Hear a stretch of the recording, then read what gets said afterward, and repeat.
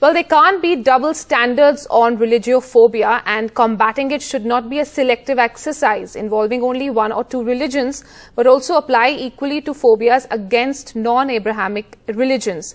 India has said this, in fact, at the United Nations. India's permanent representative to the UN Ambassador T.S. Tirumurti said that India has been the greatest victim of terrorism, especially cross-border terrorism.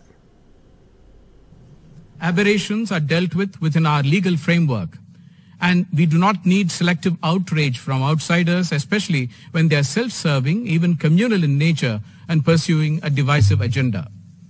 As we have emphasized time and again, combating religiophobia should not be a selective exercise involving only one or two religions, but should apply equally to phobias against non-Abrahamic religions as well. Till this is done, such international days will never achieve their objectives. There cannot be double standards on religiophobias.